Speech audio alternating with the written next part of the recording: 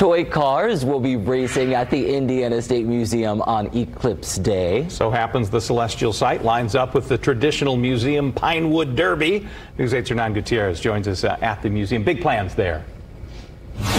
Good morning, guys. Yeah, and big plans indeed. They have a live DJ planned for that day. Lots of science experiments. Of course, it's a museum, and other hands-on activities like the Pinewood Derby. They're going to be doing some space-themed races. Here to tell us a little bit more about the Derby itself is Allie with the State Museum. Good morning. Thanks for being here. So let's start off. Tell us a little bit about what makes the Derby so special.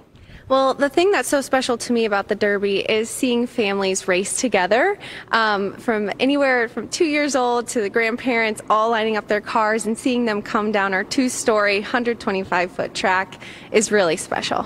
So the race day is Saturday, coming up here in a couple days. Tell us a little bit about how that works. There's a couple of divisions, and more than just pure competitive spirit, there's other things that people can win too, right? Absolutely. So we have 3 categories for race day. We have 2 youth categories based on their age, and then an adult category. You don't need to be a scout to race, so anybody can come and race their cars.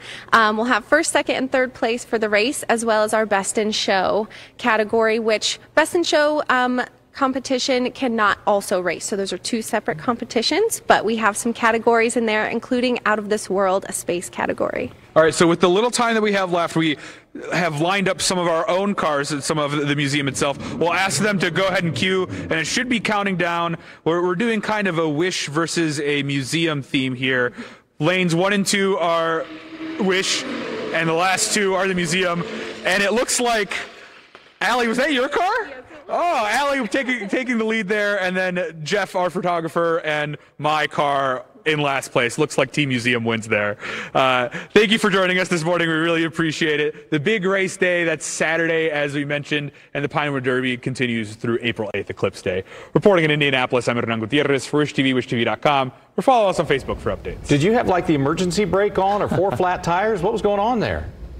Just stop for a snack? I don't know. I don't know what to tell you guys.